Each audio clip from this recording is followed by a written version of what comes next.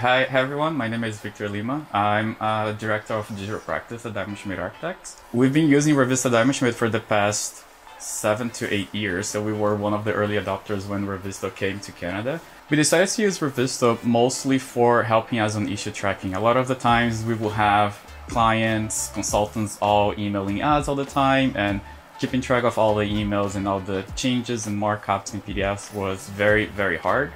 So at the end of the day, Revizto really started for us with that, and at the end of the day, it evolved quite a bit. So we use not only for that anymore, we actually use for CA tools and meeting minutes and all other aspects within the Revizto platform. So the main functionality in Revizto that we use a lot is the ability on Light is to use the 3D discussions during the meetings. We always bring it up Revizto during the calls with clients, with consultants, so we can easily navigate through the models without having to go over like Revit or SketchUp, which takes a long time to load.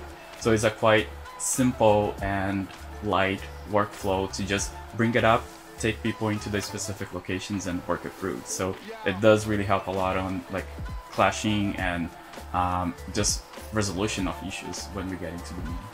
The main advantage of using Revizto for us is, as I mentioned, it's just the issue tracking. That's a huge time saving as we don't forget about something. So at the end of the day, we're not going to be getting RFIs during construction, but also during meeting minutes. At the end of the day, we, instead of like having Word files and then sharing things, we just use Revizto for keeping track of all the discussions during the meeting minutes.